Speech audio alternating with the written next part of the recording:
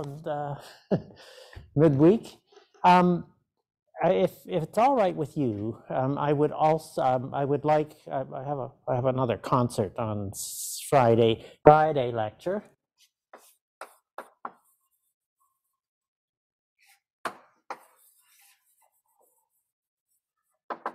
Um, 5:50 to 5 o'clock to 5:50. So I also think that I think I should. You know, I have a very nice audience and very good questions and stuff. So I'm going to do my best to figure out what I can about these other questions. I've been reluctant. I mean, there's a bunch of other questions which I will summarize today, but there's a bunch of other questions on what one would do with the pure motivic Galois group and the automorphic Galois group. And there's lots of questions, and I just will summarize those questions today, but then I will do my best to say what I think should be the answers, or should be part of the answers to these questions. I've been reluctant to do that because I really, it's kind of rash of me to do this when I don't really understand a lot of stuff in it. So, but what I'm going to do, I'm going to work hard. I was going to work hard on it today, but my computer went bad. But I'm going to work on these things. And so I think what I will do on Friday is there's some unfinished business, and it was questions 6 and 7 from Langlands' paper. And that also entails a little bit of a few words about the Vey group. So that's going to be a break in what we're doing. So I will do that on Friday, and then I don't know whether that would go into Monday, but then and I will use that time to try to understand more about these things I'm going to talk about, and then on Monday I will start trying to say what one might expect for these extensions, these further questions. And the further questions I do think are very interesting. I mean, well, they're natural questions that have to be considered.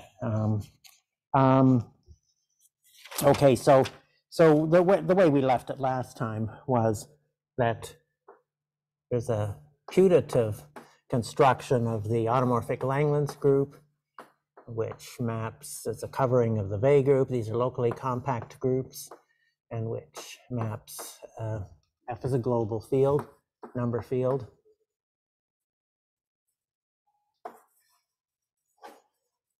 And I'll recall that this is supposed to map into the automorphic Galois group,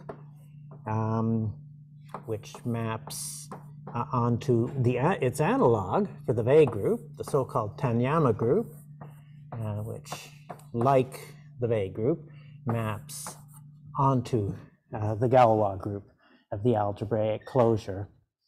And this group is pretty simple in many ways. I mean, the construction of it seems pretty simple. It's just little pieces of automorphic representations with a certain property, namely that they should be of Hodge type relative to the embedding of the local embeddings into here, which they inherit from the local embeddings into there at the Archimedean places. It should be a Hodge type. And I also mentioned that this group is the way it's set up here. This is a complex group, GF,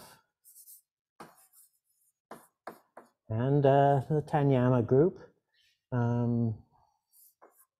These are complex groups. Now that's not really natural for them. They're not really supposed to be complex groups. They're supposed to be finer than that, but these are complex groups.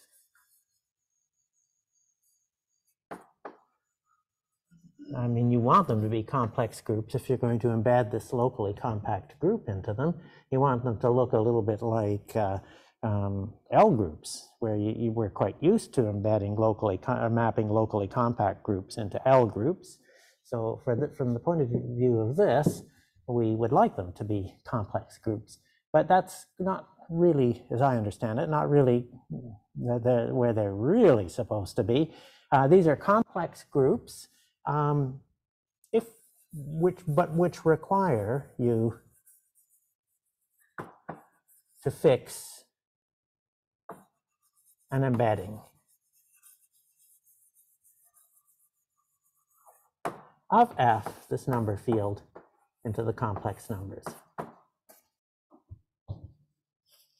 Okay, so that's what we have. I haven't said terribly much about how it's given, but it's how these conjectural or hoped for constructions of these groups should go, but it involves automorphic representations and a certain property of their L functions. Okay, so what I'll try to do today is to say this is really just the beginning. If one wants to understand how. Yes, question, yes. Sorry, this typical group that you have is for the entire category of motives, right? Like yes. It's representation. No, it's pure motives. Pure motives. Pure motives, right? Is it possible to specialize this picture to a single variety, like? Oh yes, that would be. I mean, you'd be. I mean, again, the details of how it would work for a single variety. You'd need to have something to keep track of the weights. So that would be the cohomology, right, of a variety. So in any case, it would be a quotient. It would be. This is a pro-algebraic thing, and you'd need a quotient of that. And if you specialize to a special variety, is it easy to? Do you know if working on like special case, like proving these conjectures in the case of some special class of varieties, like abelian varieties or something? I don't think anything's been done in that direction. There is stuff on modular forms, so I guess that'd be like elliptic curves. I mean, it's not explicitly like this, but it would be related to this.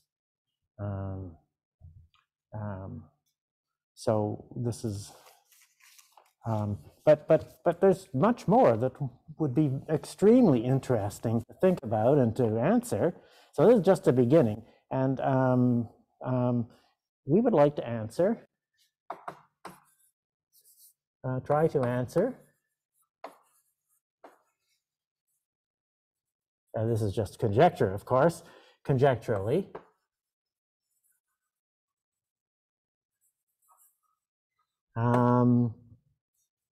Following. I would say to me, these seem like pressing questions.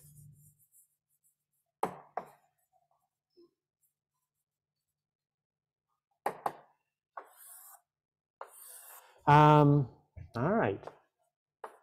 What about, well, in order to be able to talk about periods properly, at least what I understand from the very nice sort of little expository articles by Andre, what I think you really, before you can really talk about periods, so this would be the next step for periods.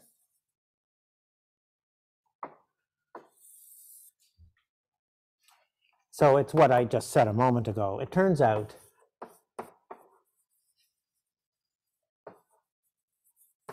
that GF, so F is actually a separate field. It's not the field over which this is supposed to be defined. That the group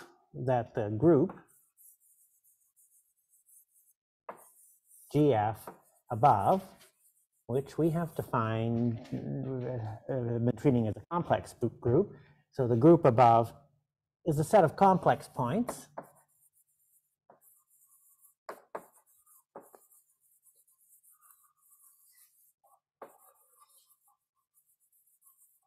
of a group over Q.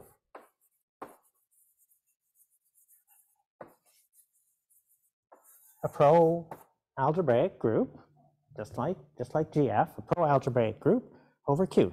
And what we would like to know explicitly, I mean, this is sort of explicit, this is a explicit construction. We would like to know what would be its structure over Q. And I don't, this shouldn't be hard to answer conjecturally, but I don't know the answer. What is its Q structure?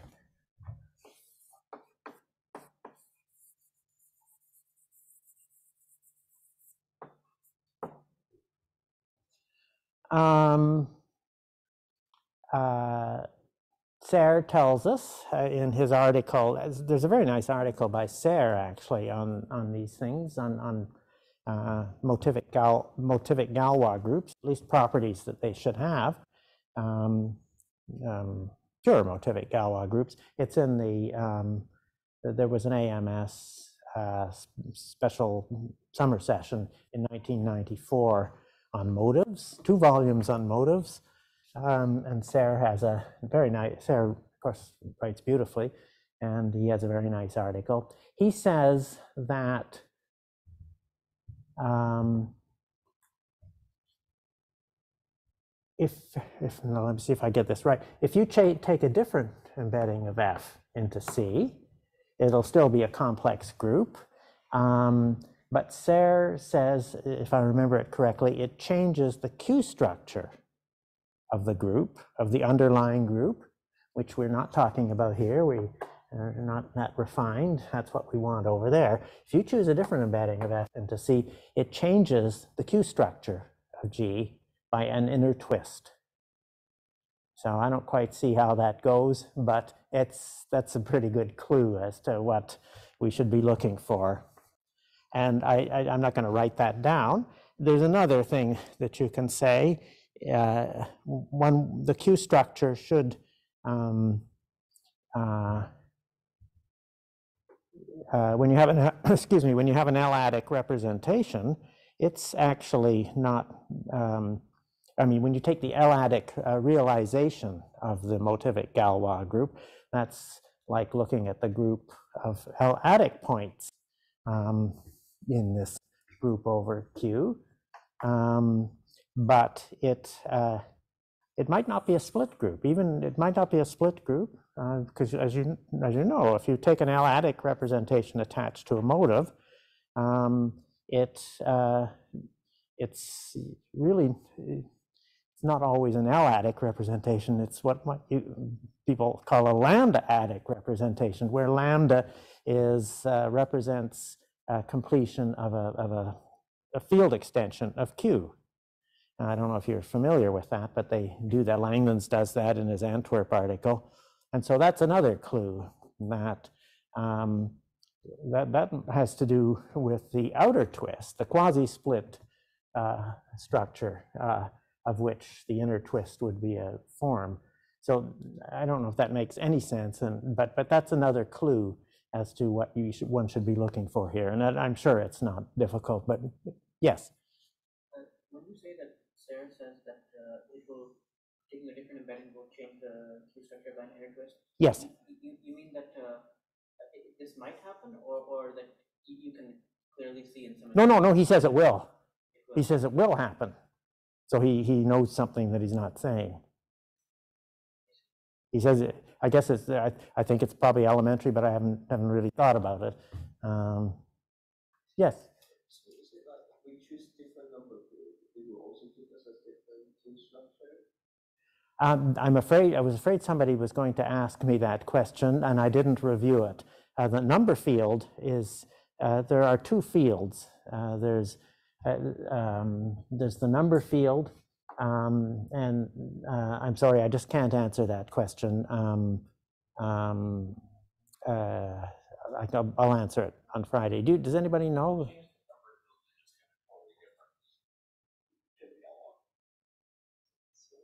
But that's not the one. That's Q. There's really 2 fields. There's F and there's Q, and they're unrelated. Sorry, I can't answer your question right now.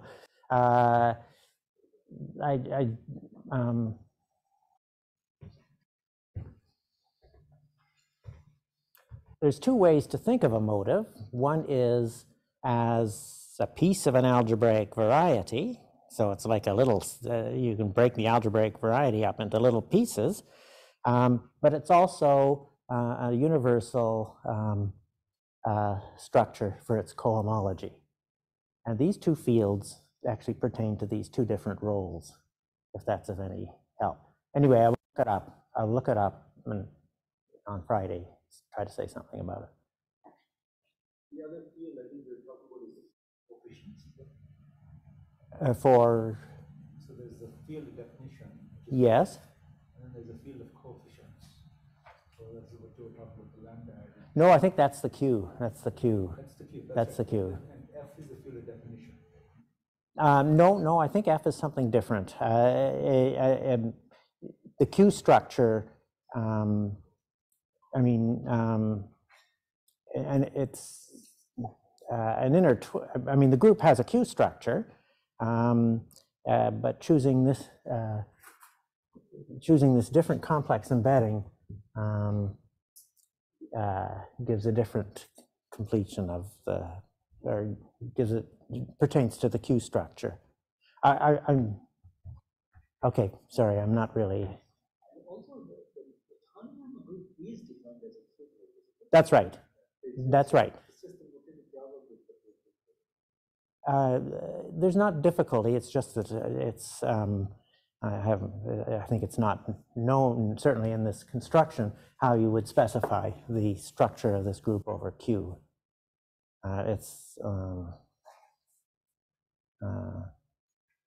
But you do want a Q structure. I mentioned periods. The description of periods.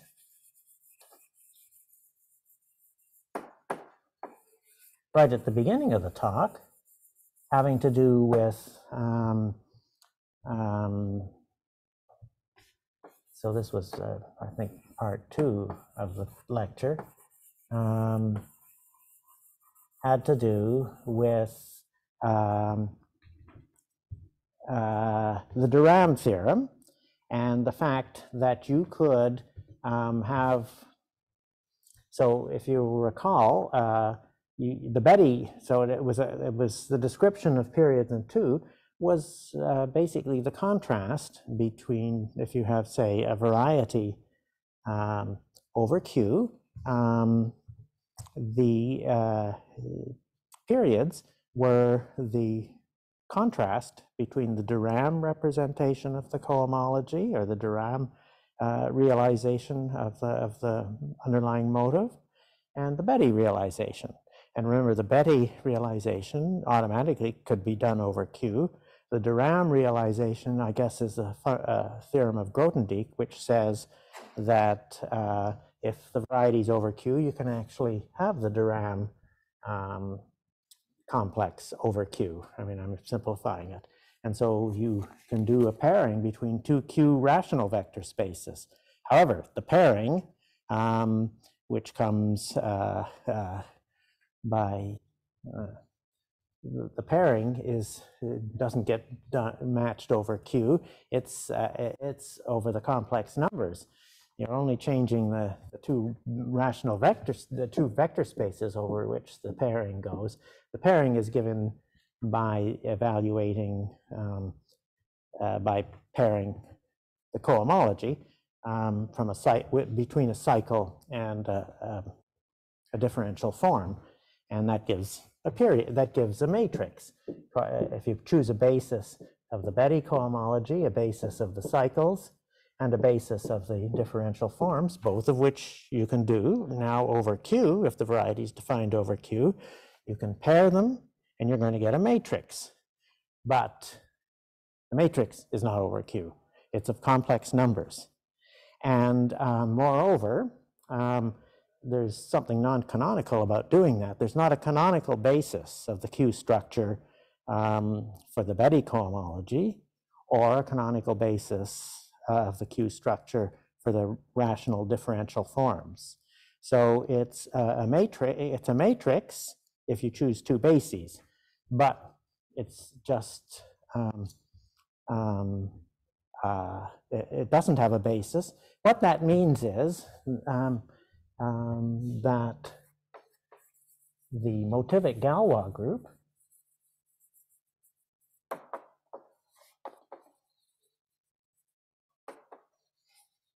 or rather the Q points of the motivic Galois group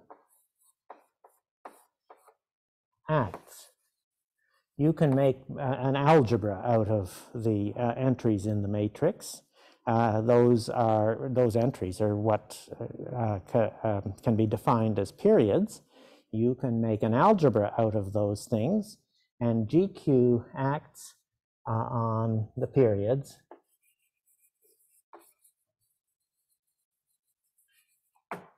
given as numbers. I guess you would separate them, they're complex numbers, but I guess you'd separate them into real and imaginary parts. So it acts on the periods given as complex numbers.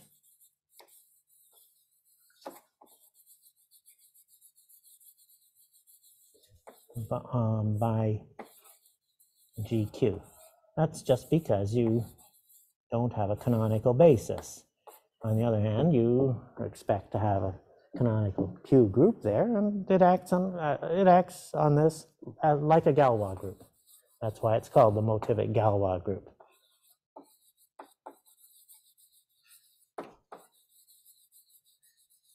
And that's why we want to know the Q structure. We want things, if we want things explicit, we want to know the Q structure of this group.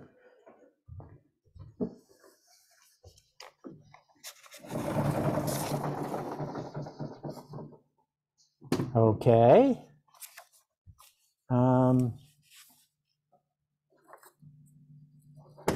B, mixed motives.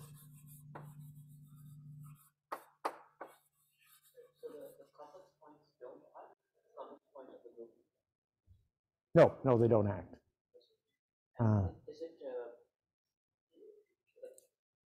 Well, I guess they would act, but I mean, we're interested in these complex numbers, this n squared complex numbers in this matrix.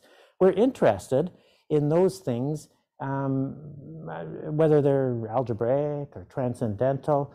We're interested in their behavior beyond the rational numbers. We're interested in their possible transcendental behavior. So we wouldn't want to, it would mess them up if we had the complex group acting on them. We'd lose all the structure. So this now has a very intricate structure. These matrices have a very intricate structure that depends only on this group of Q points. Is it easy to say how they act? Is it because like the... Oh yeah, they just act because you don't have the ability to choose canonical bases of the two Q rational vector spaces on which you have a pairing. Right. So in other words, if you have the period pairing, which is like a linear map of matrix, you can precompose by some element of the Galois group because that'll act on the cohomology itself, right? It's just, as I understand it, it's simpler than that. Excuse me. It's just, it acts and it's there simply because you cannot choose canonical rational bases of these two rational vector spaces. The period matrix is a bilinear pairing between two rational vector spaces, but the pairing takes complex values. And so I shouldn't really be calling it a matrix because I don't have bases of these vector spaces. So you, the Galois group acts on these periods are what the entries of this matrix would be if you fixed these two bases, but they're not given that structure. And so the the obstruction then to not having that structure is this group and how it acts on those n squared. It's an n squared. It's an algebra. It's an n squared dimensional algebra over the complex numbers on which these rational groups act. This rational group acts. That makes sense. Okay, mixed motives.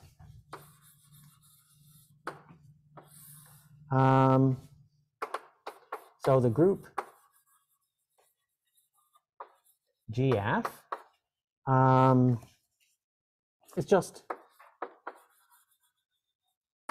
the reductive group. It's just the reductive part. Pardon me? Yes. Did I say pro-reductive algebraic group? Yeah, I could say, I'm going to call it reductive, but it's a pro-algebraic. It's understood to be pro-algebraic, yes. It's just the reductive part of the full. So the motivic Galois group really is not reductive. It's an arbitrary pro-algebraic group of the full mixed motivic Galois group.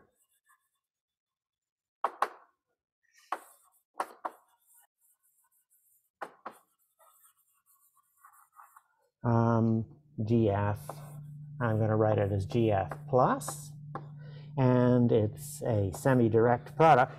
So we can think of, you're right, it's pro-algebraic group, but we can just think of it, any finite quotient of it is just an algebraic group, which we're now saying, well, it's really defined over Q. But in any case, an algebraic group over Q is always a semi-direct product of its reductive part with its unipotent part, unipotent radical. So this is going to be a semi-direct product of the group we've just conjecturally set up with UF for a unipotent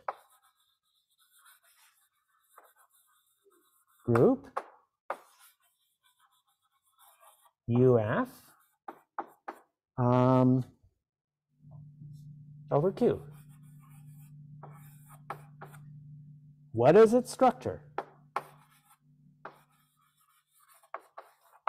So we would like the explicit structure. What's the explicit structure?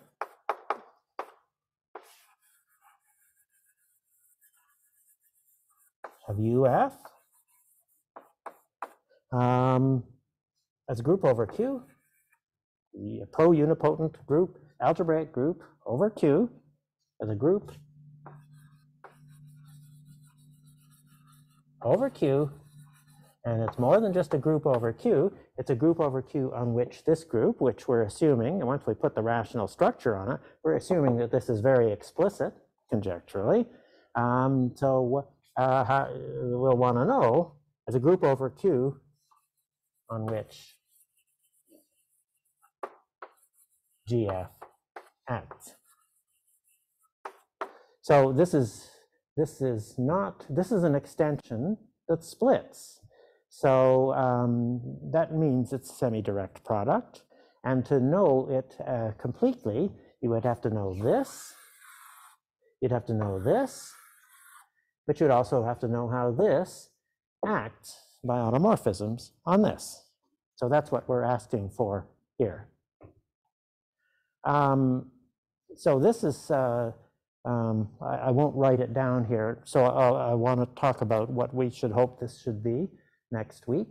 But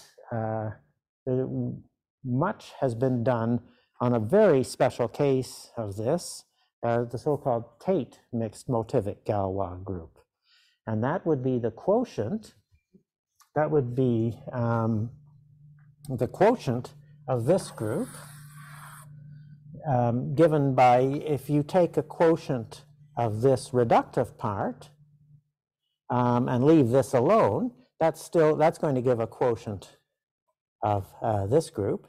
And there is an extreme quotient of this group in which we have the Vey group, but it's not really the Vey group, it's the Tanyama group. But the Tanyama group maps, there's a one-dimensional character on the Tanyama group, which comes from the Tate motive. And so there's a quotient of this group that almost annihilates almost everything except for the Tate motive here, which is just essentially the absolute value. And so people have studied this, and the quotient of that is called the Tate motivic Galois group, and they have written down explicitly what the structure of that quotient is. So here, this acts by simply taking characters parameterized by the integers. It acts on this thing, and this thing is a free unipotent group with generators in parameterized by 3, 5, 7, 9, 11, and so on. And what that means is that this group acts on these generators by the character of. So the quotient of this is a quotient on which the multiplicative group is all that's left, and it acts on these generators by simply taking the character of this thing, 3, 5, 7, and so on. And those odd numbers are no surprise, I guess, for people that have worked on these things. They are precisely the numbers for which the Riemann zeta function doesn't have an explicit formula. The number, you can do zeta of 2, zeta of 4, zeta of 6, but the Tate motivic Galois group has generators on which parameterized by the action of this, by the integers 3, 5, 7, 9, 11. So you guys perhaps know this, but people have worked on this for some time, and it's now completely understood. I think Francis Brown finished up what was needed for this. And so, but you want something like that in general. But I think it's possible. I mean, it's possible to copy what happens in the Tate motivic Galois group to write down what the analog of this should be. So I'd like to talk about that next week. Who did you say, like Francis Brown had a complete description of the Tate motivic Galois group? Yes. And this is not conjectural. This is people have worked on it, I think, well before Francis Brown, but he finished up. Sasha will know better than me, but I think Francis Brown figured out the last steps in the actual proof of the theorem that says that's what it is. Is that correct? Yeah. Okay. All right. See. Exponential motives.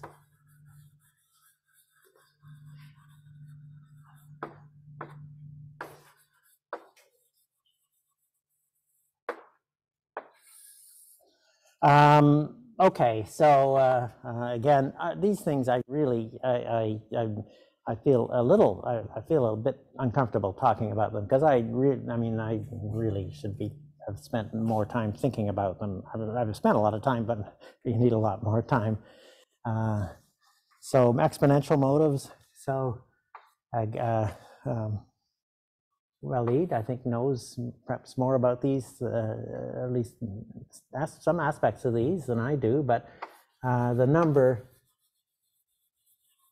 E, so periods, the periods that are defined as the complex numbers that come into the pairing of the Stokes pairing between on algebraic varieties in the pure case and in this case.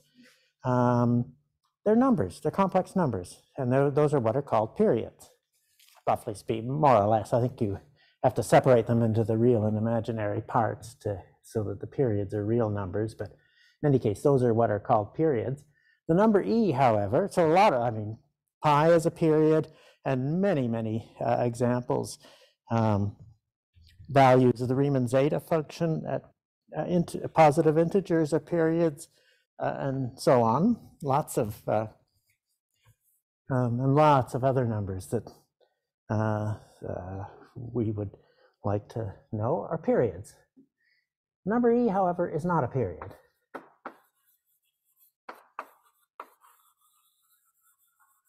And so I'm not sure I can say a reasonable explanation of that.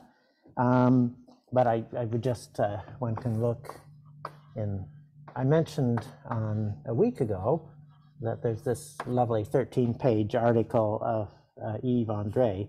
He explains all of this, why E is not a period.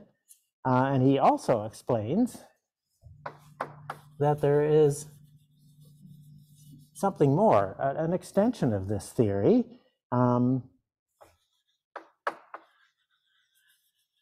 That gives a larger algebra than just the algebra of periods. It belongs to a larger Q algebra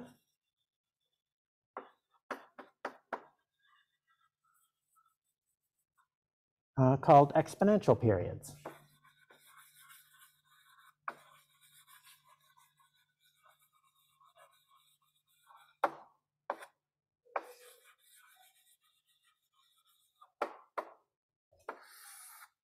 And stuff is known about that.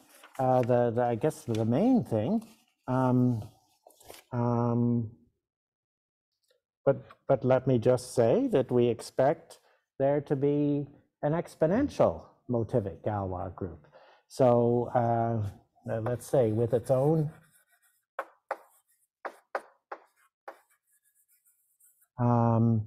universal group.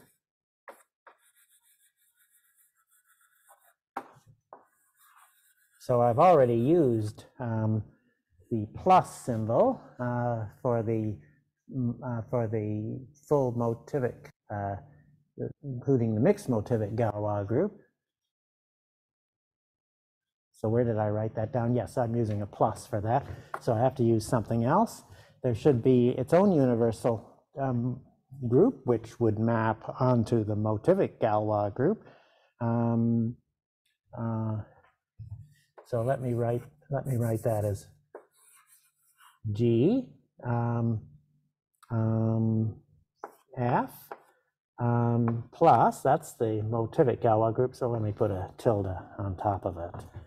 So what's the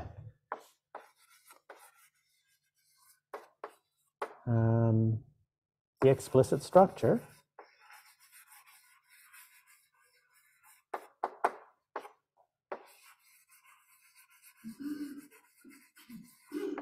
of G? Let's assume we've solved question B. We have an explicit structure, conjecturally, for the full motivic Galois group. Now, well, we want more. Now, what's the explicit structure of G plus tilde? And I want more, we would want more than that, an explicit description of the extension. That is to say, how it maps. It would be a covering group of the motivic Galois group. No plus, no tilde on that. It would be with the extension. Now, there's something known about this that Kumar, I think, got an advanced preview on it. So we'd be wanting some analog of this. This Tanyama group is known. I mean, it has a very explicit formula. I mean, some of its properties might still be conjectural, but this has a very explicit formula. But if there's some other, this sits in the reductive part of the motivic Galois group. This is doesn't pertain to the unipotent part. That's part of the reductive part. So if this exponential Galois group is going to have to be some version of this rather explicit group, and there is.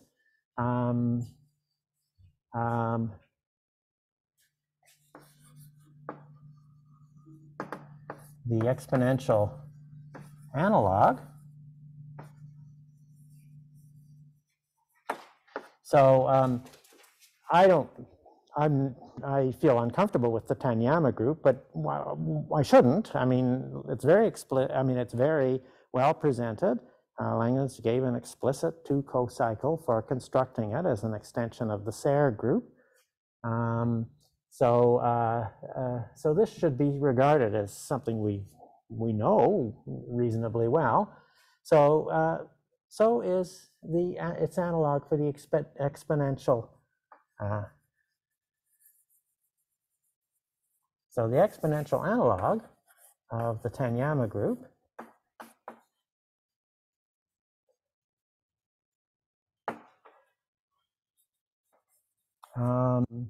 so let's write it as T tilde of F is due to,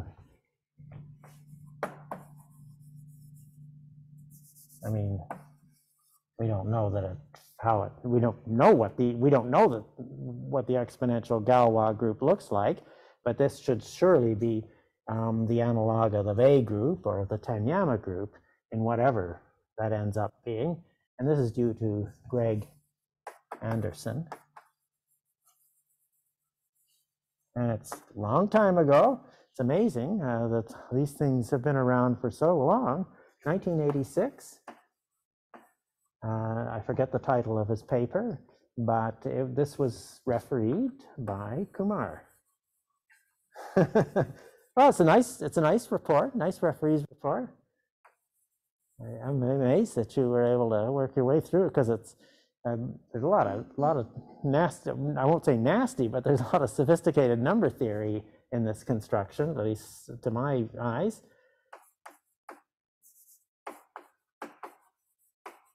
And one wants to answer this question. One needs to study this paper, and the review is very helpful, I think, in doing that.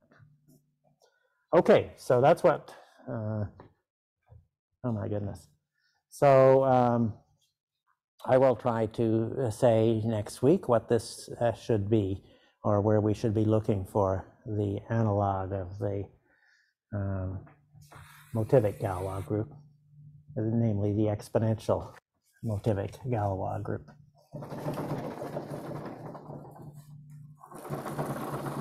What else? I've got 5 minutes. So again, I think Waleed's been talking regularly with Marco, so he would know much more about this than I do. Feynman amplitudes.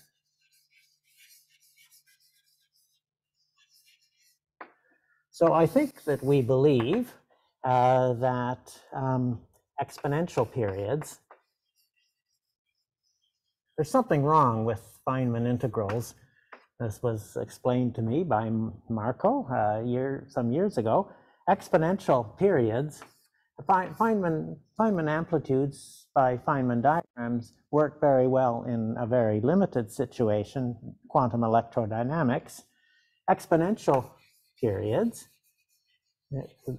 okay, so there's periods would be attached to this group. So exponential periods seem to describe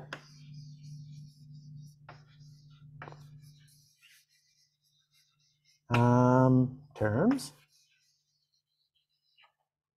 in the calculation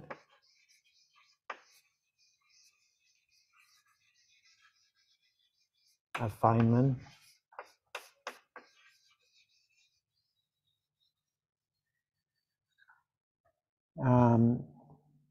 amplitudes. I use these words without any understanding of them, but from Feynman diagrams. So there's a prescription for describing how you attach periods in the sense that we were talking about up there to Feynman graphs, which are Feynman diagrams. The fact that they don't quite get the job done is immaterial, but there's a well-known algorithm for attaching motivic periods to Feynman diagrams, and that's the subject of a long paper, very nicely written by Francis Brown in 2015. He explains very clearly how, with a Feynman graph or Feynman diagram, how you can attach a number to it, a period. Did you want to say something? No, how you can attach a period to it. But it seems that this process works very well, and this is Marco explained this to me. This process works very well for quantum electrodynamics. The feeling is that it should be exactly right when you're dealing with a physical situation with of free particles which have no interactions between them. You still have something quite complex, and it's thought that Feynman diagrams explain that. Quantum electrodynamics is closely related to that in that it's a modification of it, but it is that there's a that it's close, that the Lagrangian by which you modify it is sufficiently small that it's still very close, but it's not quite accurate even in that case. So I mean, I guess one hopes, is that right? Do we hope that exponential motives, exponential periods should help with the Feynman amplitudes? Or do we not think that? Or do we not know?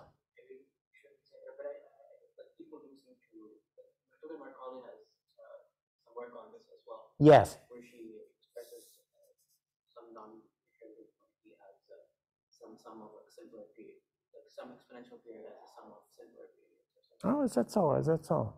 So she's written about that more recently? I don't know when that paper is, but she has some work. Okay. All right. So anyway, they're relevant, and we would certainly want to know what the exponential motivic Galois group is. And I haven't quite finished. There's just one other question that has to do with. I'll say more words about this maybe on Monday. On Friday, we'll talk about the VEI group, the Langlands questions. So the last one would be automorphic periods. Motivic periods.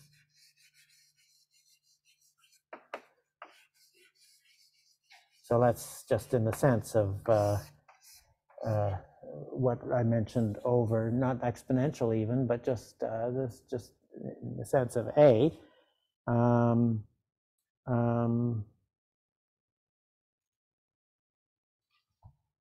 Motivic periods. There's another notion. So I mean, the motivic, the way Zage and Kontsevich set it up, they define periods simply as the transcendental numbers that occur in the matrix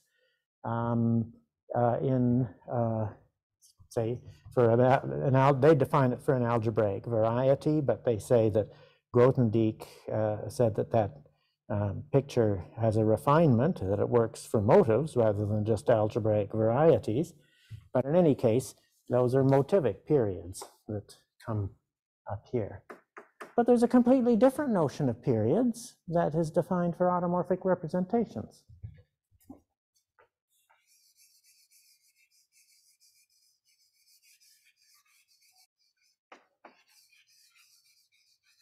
So I guess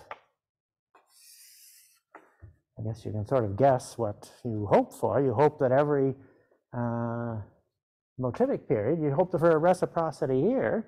This is something that comes, so this is motivic periods. I guess the most famous name attached to that is Bailenson. He's got all these conjectures, or he's got fundamental conjectures that I don't really quite understand. And but there are conjectures for these things too. They go by the name of Gan, Gross, Prasad.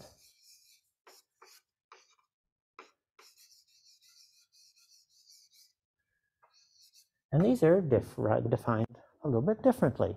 And so the situation here is just like what you hope for. This is like reciprocity.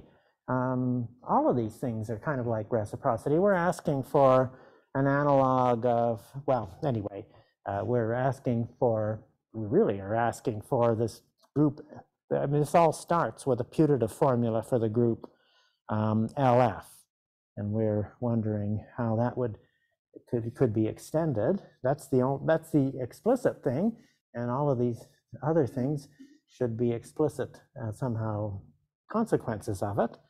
And so we're asking for something of the sort here too. This could be reciprocity for periods. Is every motivic period, just like is every motive, does every motive come from an automorphic representation? Is every motivic period an automorphic period? And it seems to me that one needs to answer that as well. These, in some sense, are maybe a little more explicit, and I'll say perhaps a little bit about what these are next week. Tomorrow, Melrose.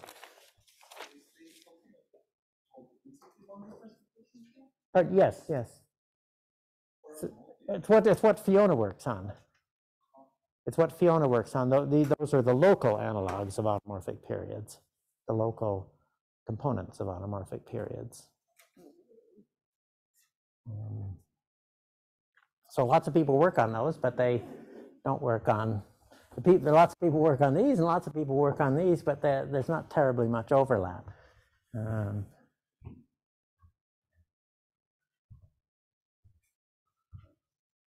So we'll meet at 5 on Friday.